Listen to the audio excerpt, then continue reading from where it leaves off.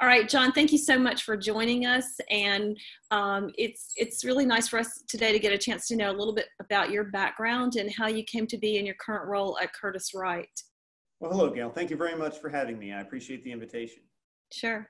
I am currently the Vice President of Strategy and Communications at Curtiss-Wright, which is a public company listed on the New York Stock Exchange, ticker's CW. And to understand my role, you kind of have to understand what Curtiss-Wright is a little bit. Curtiss-Wright was originally founded in 1929 when the company started by the Wright brothers and their key competitor, Glenn Curtiss, came together along with a few other aviation companies. They became Curtiss-Wright, so it was over 90 years ago. And during World War II, Curtiss-Wright was a defense manufacturer, an aerospace company, making airplanes and engines and propellers for the war effort, and stayed predominantly aerospace and defense through the 40s and 50s and somewhat into the 60s. And then in the 60s and 70s and on to today, became very diversified. Mm-hmm. And in the 90s, it had gotten actually much smaller. And we went on a series of acquisitions from the late 90s through the 2000s to become a diversified industrial company of about $2.5 billion in sales. And that's where we are today. And I joined Curtiss-Wright in the mid-2000s and did a lot of those acquisitions as a business development director. But that's quite all right. But recently, I've been the head of corporate strategy and corporate communications. When our current CEO moved into that role, we decided to reorganize and rebrand the company under the moniker One Curtiss-Wright. Because until then, being built through acquisitions, we were a number of disparate, smaller companies, not really a holding company, but pretty much a conglomerate.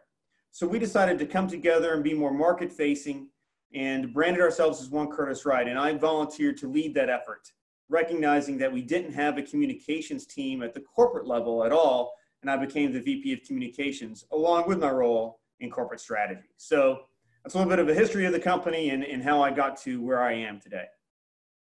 And I'd also like to know what inspired you to be in this really this field in general. In the 1990s, I was in my first job, and that was as an Army officer. So I spent all the 1990s wearing green in the Army. And in late 99, I exited the service and decided to go back to school and get my MBA. Didn't go to Clemson, but I do know a lot of folks who went to grad school at Clemson, just the same. But after my MBA, I was still interested in defense. I had always been interested in aerospace, and I took a job with a large defense contractor called General Dynamics. It's a giant company. That led to my role here because I actually did some business development, corporate strategy, and corporate mergers and acquisitions with GD, which I have then now done even more so in Curtiss-Wright. I've been with Curtiss-Wright for 14 years, since mid-2000s. Mm-hmm. And originally was hired as a director of business development, and eventually now again, I'm the head of corporate strategy and corporate communications. So because of my military background and my background in another defense contractor, it was an easy fit for Curtiss-Wright. It certainly sounds like it. What an interesting background and history your company has. It does.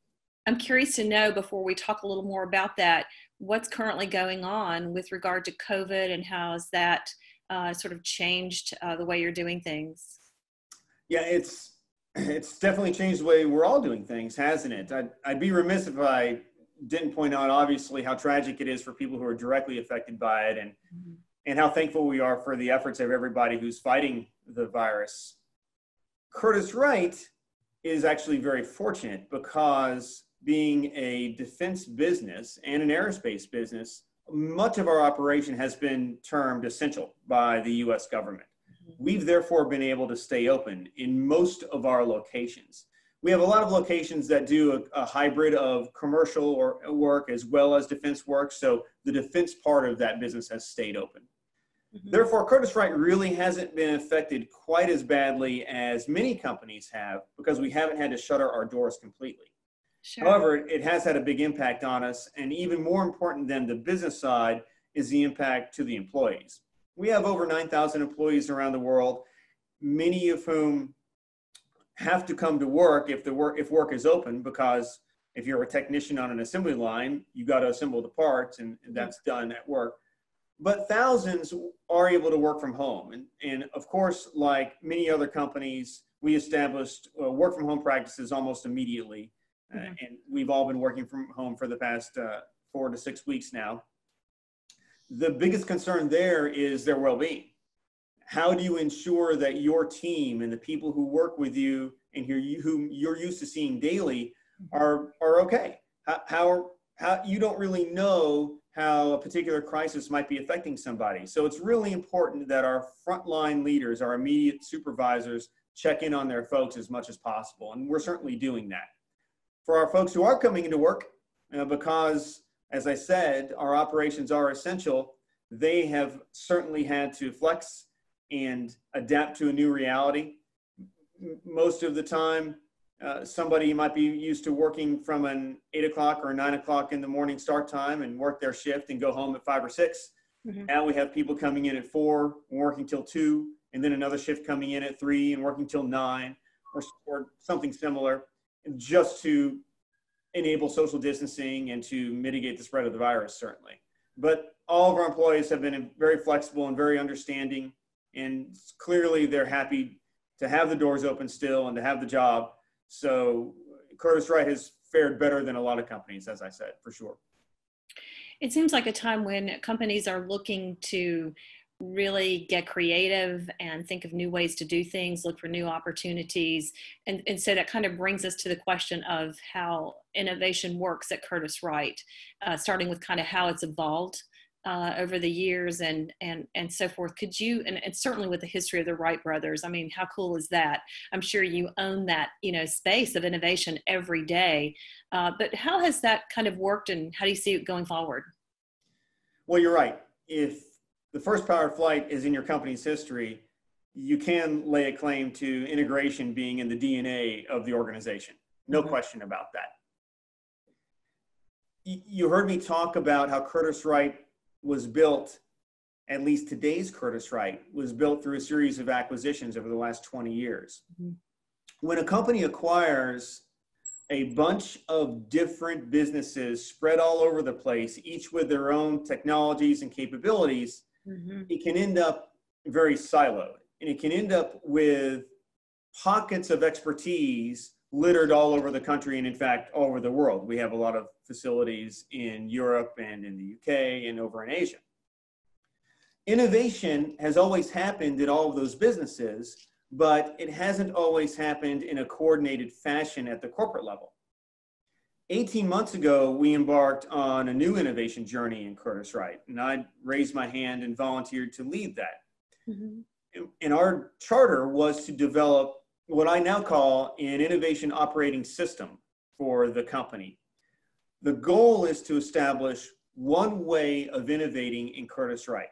Now, that doesn't mean that every design team has to follow the exact same R&D process. Because if you're designing a pump for a nuclear submarine, that R&D process is going to naturally be very different than if you're designing an electronic shifter for a Freightliner truck or Caterpillar tractor. Obviously, those are very different products with very different requirements and concerns, and the design process is different. However, the innovation process can be largely the same. You still have to start with a corporate strategy or a business strategy and define a need. You have to go through a stage gate or stepwise process to develop an idea, to address that need, turn that into actually an innovation project and see it through whatever your design process is. And that's what we developed. Again, we call it an innovation system for all of Curtiss-Wright that leverages the resources we already had in the corporation. Of course, we already had a corporate intranet. We had all of the IT facilities and capabilities. We had labs around the country. We have all these fantastic and wonderful engineers with great ideas. We just didn't have a way to tie it all together. And that's what our operating system does. We launched that enterprise system, the Enterprise Innovation Operating System, in August, and then quickly realized that we needed something better than a network-based file system to manage it and migrated to a customized software system that we now use that I call CW Innovation. And we launched that in March, just a few months ago. And already there are, as of my last check, over 116 brand new innovative ideas that have been input into our innovation system from all over the company. And the beauty of it is that any employee can access the system. It's cloud-based. You can access it on your computer or a mobile device even, and you can input an idea and it goes into our innovation operating system and it gets tracked and progressed through that stage gate process and hopefully becomes something that's either a process improvement, it can be an internal idea, an innovation for how do we do something better, or a technology or even a product that eventually we market and sell. And I think I heard you say at one point that these individuals are connected then with a mentor of some sort, or you called, I think, a different name, but someone to actually kind of guide them through the process. That's right. Because once again, our folks are spread out all over. So we don't have the luxury of having a large design center someplace where that's the innovation factory where it all gets done. The magic happens behind these doors. Well, the magic happens behind doors all over the place. Always. Right.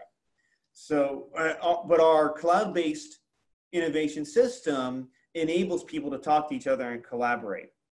When an individual submits an innovation idea, and again, it can be a process improvement. It doesn't have to be for a technology or a product-based idea.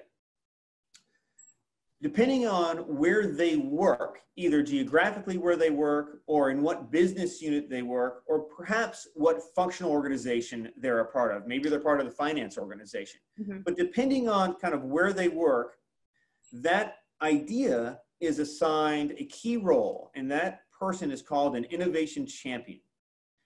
And the innovation champion is what makes the whole thing work within Curtiss-Wright. The innovation champion is somebody who is senior enough to be able to guide the individual, the idea submitter, through the process, and also be an intermediary between that individual and business leaders. So it might be a senior engineer who works in a particular business unit who's used to interfacing with the general manager of that business unit. And somebody in that business unit submits an idea. The system pings the innovation champion, the new innovation champion. He or she gets an email, can log into the system, read the idea, look at any attachments or watch any videos that the idea submitter uploaded, mm-hmm. and then calls the idea submitter or shoots them an email and says, hey, I'm the innovation champion that's assigned to your idea. Tell me about it. Let's walk it through the process and see what makes sense. And then as it matures, mm-hmm. that innovation champion literally is a champion for the idea to the business leader, can go to the business general manager and say, this is a great idea. It now probably needs a little bit of seed money. It needs a little bit of investment to continue through the process. Does mm-hmm. it make sense to carve out some of our R&D funds to support it? And wow. can be an advocate for it if appropriate. That innovation champion is also sort of the first line of defense of ideas that maybe aren't quite right for prime time. Yeah. She can say very nicely that, you know, that's a really neat idea, but it probably doesn't fit what we're looking for. So let's archive that. And but thank you very much. And then or potentially say kind of gently, maybe you could try this, or maybe you could think about this, or have you thought about, you know, but maybe be the person that kind of helps bring something along that might not be quite ready for an audience and so forth. And there's actually a third possibility too. One neat aspect of the software tool that we use allows the combination of ideas. So as somebody puts in an idea for, you know, a hydrogen-powered airplane, mm-hmm. just to make up an idea, the system will immediately go and search all of the other content that's already in the system against hydrogen, airplane, powered airplane, and respond back and say, hey, is your idea like one of these 5 other ideas that have already been submitted, that somebody might be working on someplace that someplace else and you don't even know those folks and they might be doing that? If so, why don't you link your idea to them and get together and collaborate? Mm-hmm. And I'm really looking forward to seeing how all of that plays out, because the collaboration component of this should provide significant benefits to Curtiss-Wright. Mm-hmm. we always had people designing and developing things and coming up with new ideas in their own silos. But now somebody in Minnesota can submit an idea that somebody in Switzerland takes a look at and says, you know what? Our power supply would work perfectly for what that person wants to do in that electric actuator. Yeah. Let me go ahead and become part of that team, and we can work together to developing a new product. So that's kind of where the synergy should come from, and the magic should happen, hopefully. But it's early days. We'll see. It's a bit of an experiment too.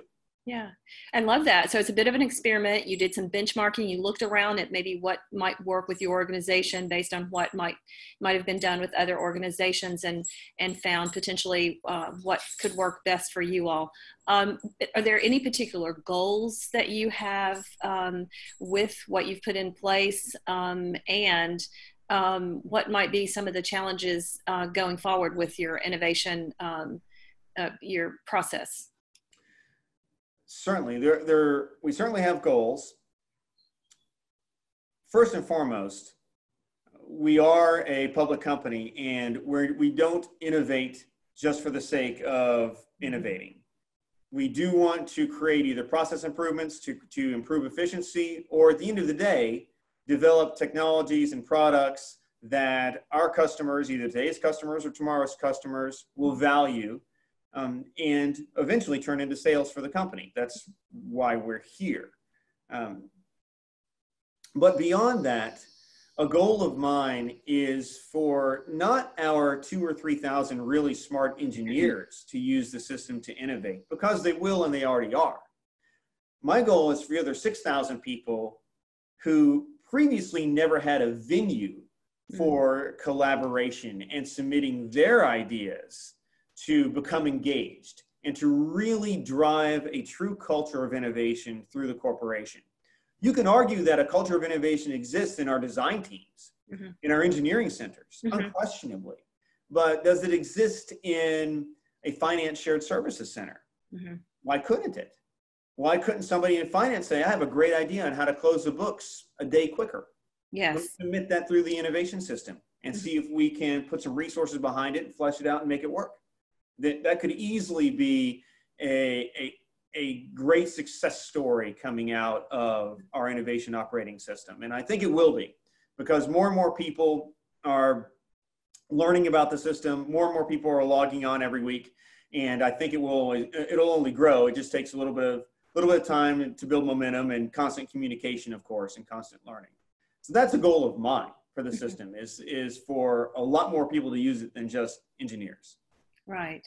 So even human-centric ideas, especially in this time that we're in, ideas that might improve morale, or, do something socially responsible. But it sounds like you're open to looking at almost any kind of innovative idea that might enhance your company, enhance your culture, enhance what you're putting out in the world.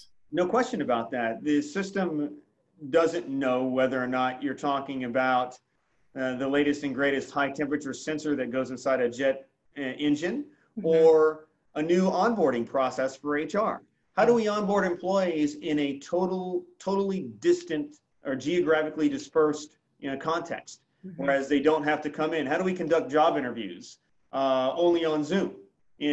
Are there different procedures? Is there a better way to do it that we haven't thought of yet?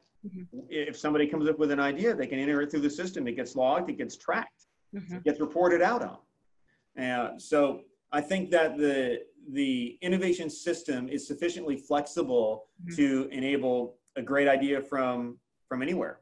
Yeah, it sounds like the timing of your innovation system is excellent at this particular juncture. We all need more innovation.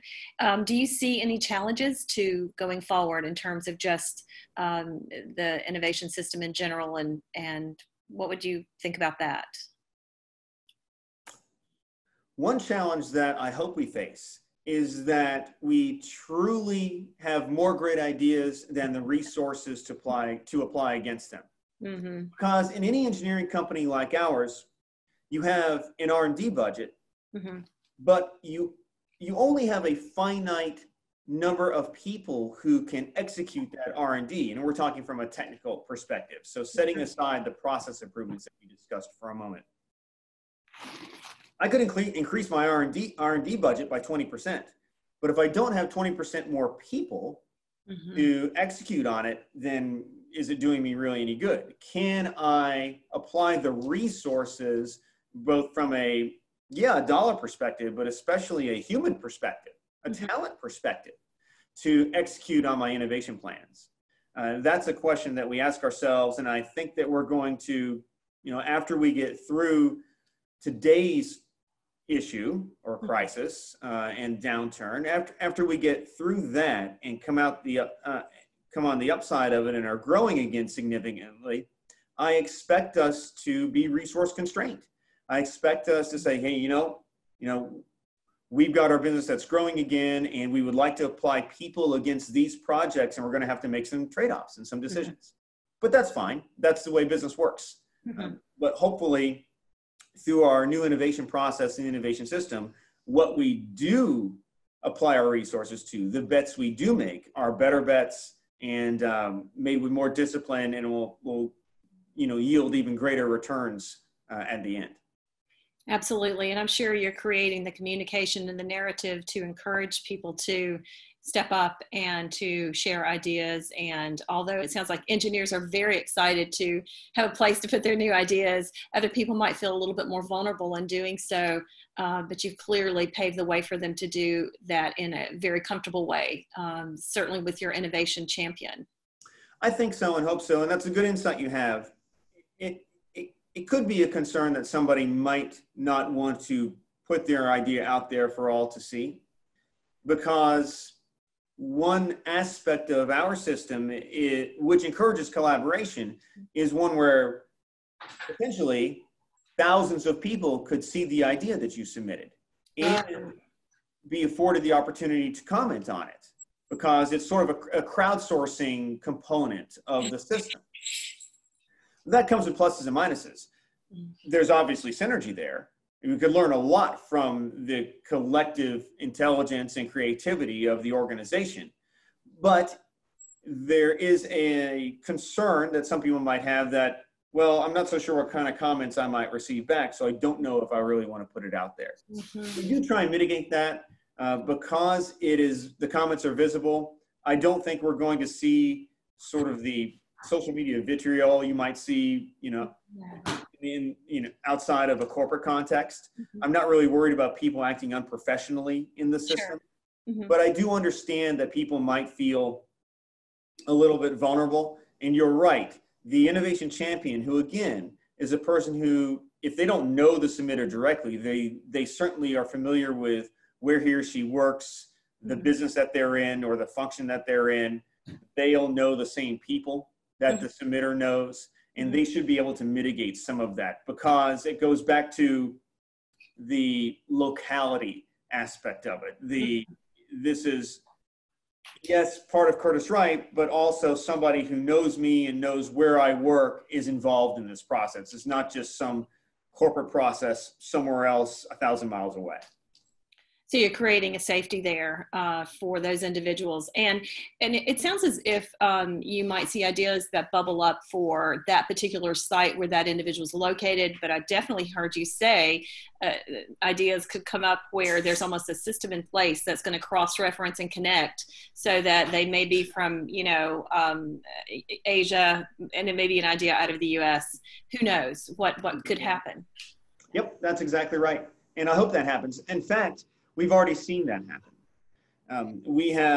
I use the example of Switzerland because we have a facility there in Switzerland. And last week, myself and a few others were reviewing an idea and said, you know what? I know that our business in Switzerland was in this market. We were talking about a particular market segment that the idea might serve. So we tagged them in the system and brought them in. And now they're part of the collaboration team for that particular idea. And if it becomes an innovation project moving forward, I don't expect they're going to have to provide their own resources, but they might provide some technical expertise, or maybe be part of a technical review down the line. Or maybe pull in at the right time their business development people who know that particular market segment and could provide some insight as we move the idea further along in our process and becomes ready to develop that business plan and then a marketing plan on down the line. So that's how we plan to really take advantage of the breadth of our company by developing and instituting a system that encourages that kind of collaboration and makes it easy to do. Because in the past, a year ago or 2 years ago, the folks in Switzerland may never have learned about a particular innovation or an idea that they could contribute to. But now it's very easy to tag them and bring them into the system. And you didn't even need a functional matter expert to do it, because if they have ideas in the system, again, it'll automatically match up keywords and then give the idea submitter an overview of the other content that's in the system that might be like theirs. So that's another way all of this could kind of happen organically without even somebody knowing to bring somebody in. It's interesting as well. I mean, I hear you talking about engaging employees at different levels and different locations and in new ways. And now we're getting more comfortable engaging via Zoom and other technologies. So it seems like that will have a multiplier effect in terms of what you're trying to accomplish. For MBA students who are listening to you, I hope you don't mind if I shift gears for just a moment, but I want to ask you a few more questions that might be just a little bit more personal, because MBA students are always looking at what successful people are doing and looking to emulate and looking to, forge their own career, even working professional MBAs, which many of our 2/3 of our students are. But could you tell me, as you look back over your career, I'd like to know maybe something you might share with us in terms of what you feel most proud about. Without naming names, honestly, I could say I'm most proud of the accomplishments of the folks that I've had the ability or the privilege to work with, and especially folks who worked on teams that I was leading. So I believe really one of the primary duties of any leader is to help ensure the success of the people that are working with you.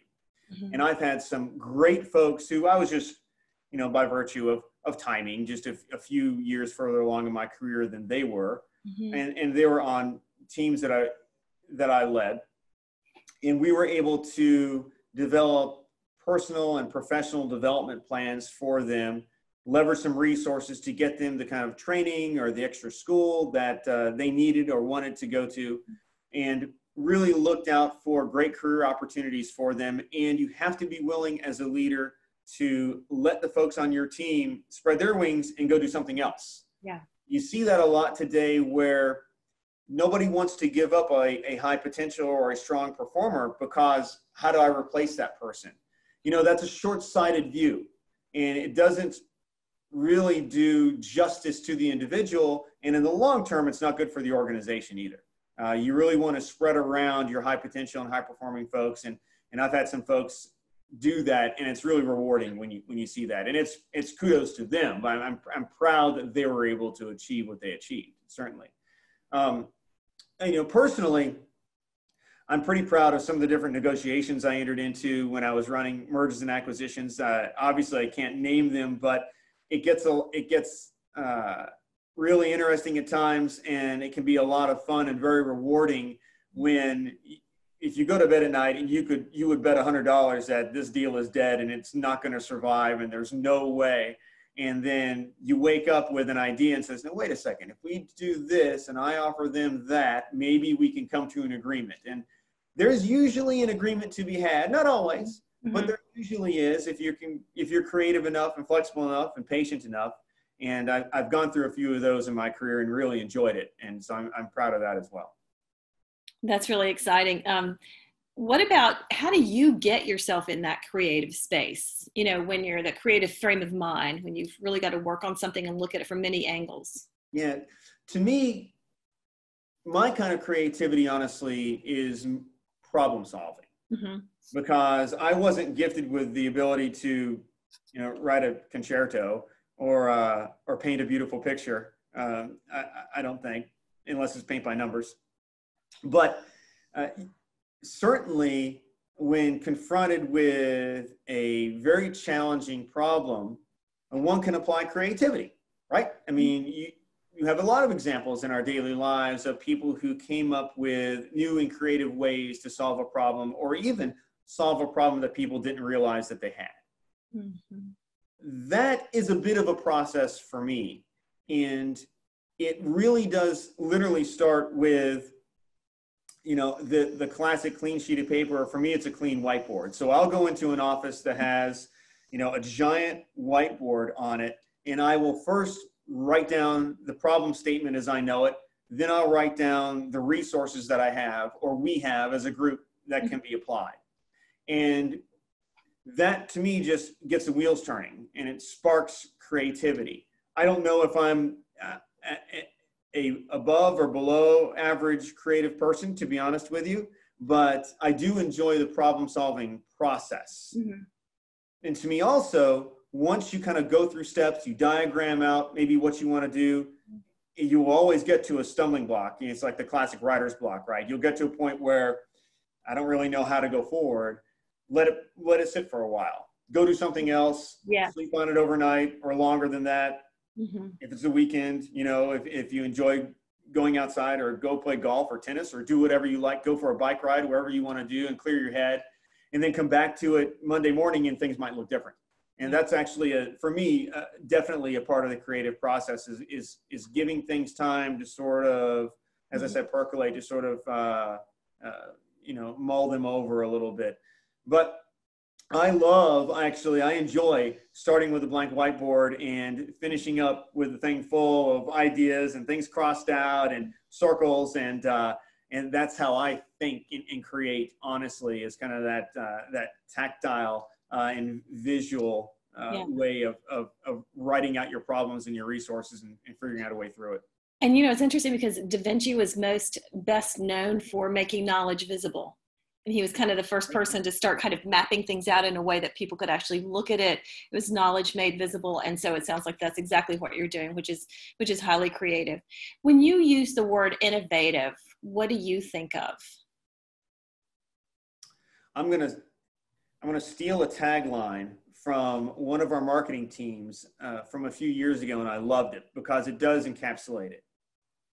And I think innovation is shaping the future. Mm-hmm. Our marketing team came up with that great line. It says, "We shape the future." And to me, that is exactly what innovation is. Mm-hmm. When you innovate, you come up with a new idea that turns into something, whether it's a process improvement or whether it's a new product that I can sell. I'm changing something. I'm changing the way the organization works. I'm changing the way people interact with our technologies. I am shaping what the future looks like. Mm-hmm. I think that's a great opportunity. If you have the opportunity to innovate, and if your company lets you apply resources and time against it, you get the opportunity to shape the future, to change how things are going to become. And to me, that's what innovation is. It's a great tagline. I like it. Thank you. So advice for people who want to be more creative or want to innovate. I'll give general advice that I think applies. And my advice is to be intellectually curious. Never lose the curiosity that you had when you were a kid, when you were never afraid to ask 1,000 questions. and I will preface a lot of conversations I have at work with, okay, dumb question guy, I'm here. Here are my questions. Because that's how you learn, right? Yeah. I'm not an engineer by training, but I work with a lot of engineers. Mm-hmm. So they're now used to me asking dumb questions because I'm trying to figure out, okay, well, how does this really work? Why did we design it this way? Oh, because this customer requirement was X, and oh, because it doesn't work this other way, whatever. Yeah. But I believe being curious is a key and a fundamental attribute of a good business person and a good corporate citizen. Mm-hmm. If I'm not curious about how my company works, if I'm not curious about how the finances work, about how our supply chain works, about how our quality system works, how can I, as I move up in the organization, make well-informed, rational decisions that incorporate all of those different components of our enterprise? And if you think about it in your daily life too, when you're learning to drive, when you're 15 or 16 years old, hopefully you're curious about how the car works. Mm-hmm. You'll become a better driver if you understand what the transmission is doing. Mm-hmm. You don't have to be able to build one, but at least you should understand what it does. You should be just generally curious. And I really believe that whether or not your role is one of an innovator per se, or any other role in any other organization, it's beneficial to have a healthy dose of curiosity. Mm-hmm. I would totally agree. And that begs the question, what are you curious about now, John? In a broader context, I'm really curious how the pandemic and the ensuing recession is going to play out. Mm-hmm. We are working very hard to develop different scenarios for each of our different market segments mm-hmm. around growth or contraction and the timing of all of it. Right now, there's a lot of uncertainty in the marketplace, and our business is seeing a lot of uncertainty, but this will end. The pandemic will be behind us. We will go into a recovery mode. What's that recovery going to look like? Mm-hmm. And what are the permanent changes, structural changes, societal changes, socioeconomic changes that are going to ensue as a result? Mm. And then what are the opportunities that are associated with those changes? If we're at an inflection point now, then there are going to be opportunities coming up in the next 6 months, 18 months, because there are always opportunities out of a change event, out of an inflection point. What will they be? I'm really curious to see how all of this plays out. If you are in the trade show business, you're a sponsor, you derive your revenue from putting on trade shows. Has your business fundamentally changed forever because of this? Or are things going to go back the way they were? Or is there going to be some sort of hybrid? Should I now get into the augmented and virtual reality business and simply conduct all of my trade shows using AR? Maybe. Right? Is that an opportunity, or is that a fool's errand? I don't know the answer to that. And I'm not in the trade show business either. So fortunately, that's not my charge to figure that out. But I'm curious about how that works out. And I'm curious about how all of this plays out over the next year to 2 years. And beyond. It'll be interesting to see. Mm-hmm. It certainly will be interesting to see. And it's a great, it covers so many areas. It just covers so many areas right now. I want to ask you, best advice you ever received? I'll give you one that I've ever received, and then best advice that I never took, which I don't think you should take. So the best advice I ever received was basically, don't be a purist. Don't see things only as black and white. Whatever you learn in school, whatever school you're in, it could be technical school, or it could be business school, whatever you're doing, you're going to necessarily learn a particular curriculum. You're going to learn the sort of the way things are done in an absolute fashion or in a vacuum. But the world doesn't work that way. The world isn't black and white. There are shades of gray. And the wisdom is in the shades of gray. I fundamentally believe that. So just because you or your organization have always done something some way, or just because you were taught to do something in a particular fashion, doesn't necessarily mean that fits the situation in which you find yourself. Mm-hmm. Don't be a purist or a prisoner to what you were taught. Think for yourself, look for the gray area, and you might find a better way through, or a better solution to the problem.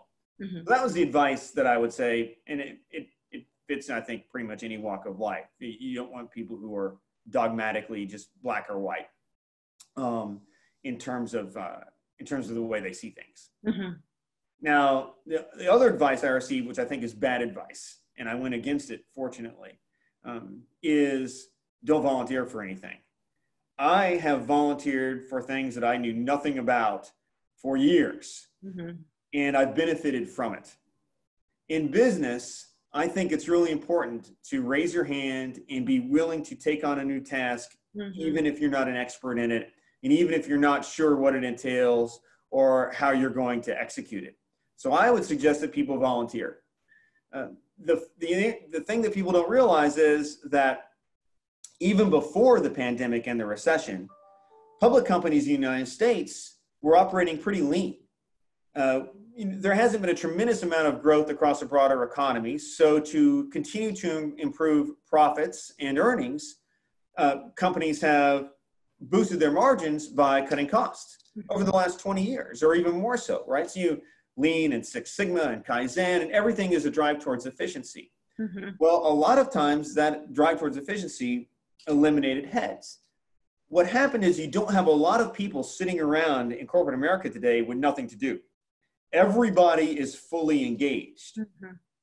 So when I have a new project that comes along, or I have something that needs to be undertaken, something that has to get done, who do we look to? I don't have a bench strength of people to go do it. So I need somebody who's willing to step up, raise their hand and say, yeah, I'll volunteer to do that. I understand that it's extra work. It won't be forever, but I understand that I'll learn a lot from doing it. I'll gain broader experience in the organization, and I might do something that helps the company and helps myself as well. And I promise you, at least in our culture at Curtiss-Wright, those kinds of folks are valued and appreciated, and it's noticed when somebody's willing to step up and take on a new challenge. So I say volunteer. As long as you have the bandwidth to do it, and then knock yourself out. That is great advice. Absolutely. So in wrapping up, I wanted to ask you, what is it that I should have asked you but didn't? Well, I'm sitting here in Charlotte. You're down, you work for Clemson. So the Charlotte football team are the Carolina Panthers. And I think you should have asked me if the Panthers are going to draft Trevor Lawrence, the Clemson quarterback, a year from now. And should they? You know, if we play poorly enough, we might be able to draft him. So I think that's a strategy that the ownership is looking at, and the coaches are looking at it. Just like we're trying to figure out our business strategy, they're trying to figure out theirs as well. But I'm sure they are. Well, is that at the end of his third year? Yeah, right. He should be eligible for the draft after this coming year, correct? It will and, be and he's probably going to graduate after 3 years. Because, I didn't know that. Yeah, no, because he's so smart. He's supposed to actually graduate, have enough credits to graduate. I checked with sources about this because I was curious, and I think he actually, after 3 years, is actually able to graduate. So there actually are many people kind of close to him who think that he might go after 3 years. Oh, I'm confident he will. I mean, but he'll obviously I don't know, but I'd be surprised. I think the money is on him declaring for the draft and going after 3 years for sure. He's such a tremendous talent. He is. Why wouldn't you? So, and such a good person too. That always helps to have both. Yeah. Oh, for sure. No question. No yeah. question. Well, that's a great question, and good luck with that. So,